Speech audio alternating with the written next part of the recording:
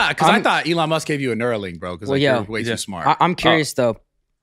I would love one, by the way. after the first couple thousand go through, I want one. Yeah. You'd put one in? Oh, 100%. I would. Why not? The thing is, what's interesting, why wouldn't you?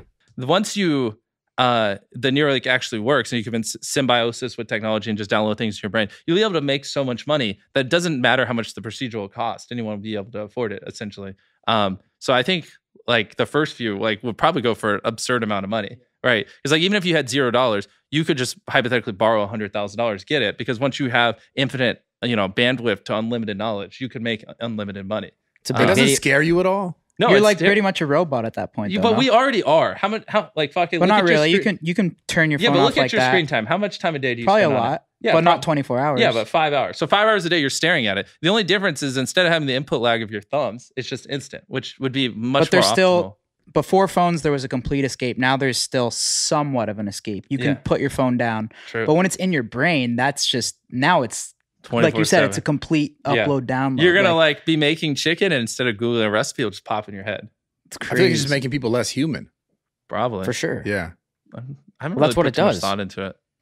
I mean, I think on a large scale all this weird shit. I'm kind of a weirdo. That's imagine every human has it. And then I'm not conspiracy, but the government pretty much knows what everyone's thinking. Yeah. If everyone has it, then no one's you have a special chip anymore. in your brain. Yeah.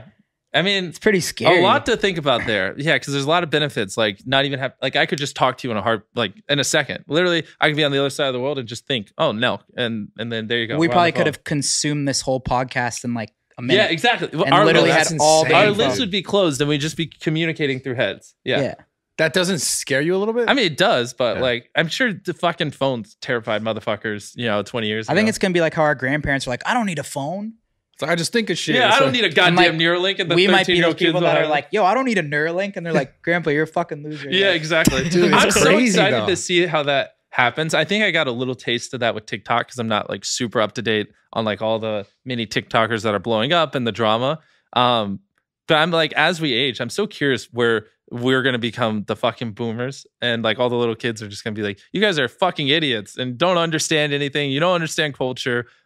So I feel like we'll always be part of culture, but there's definitely going to be a day where we just have no fucking clue what's going on. That's inevitable for sure. Yeah.